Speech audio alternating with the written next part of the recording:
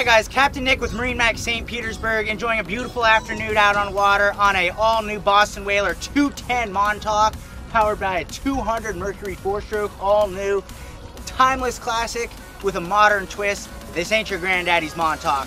Let's get started. As previously talked about, all-new space-age cowling. Maintenance door also. Something a captain can appreciate. Foldable seats back here. When you're fishing, got a casting platform on the aft part of the boat. Seat right here to kind of sit back, relax, and just think, my oh my, how lucky are we to live where we live and do what we do out on the water. Follow me up forward. Leaning post right here. Adjustable also.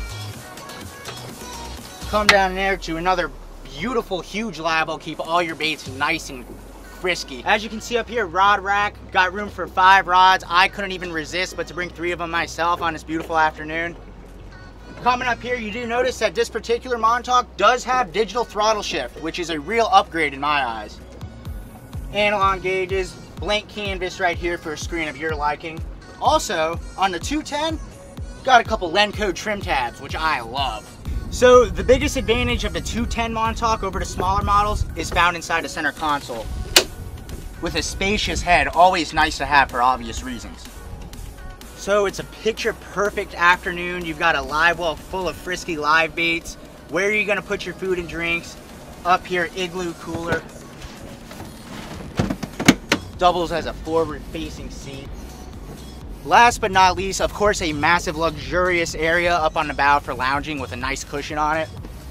But for when you are fishing, your sight casting redfish out on the flats. Got a really nice area up here, forward casting deck. As they say, the more things change, the more they stay the same. And that is why the Boston Whaler Montauk series, especially the 210, remains so popular even today. So come on down, schedule a sea trial, and we'll get you out on this timeless classic. Captain Nick, MarineMax St. Petersburg. Thanks, guys.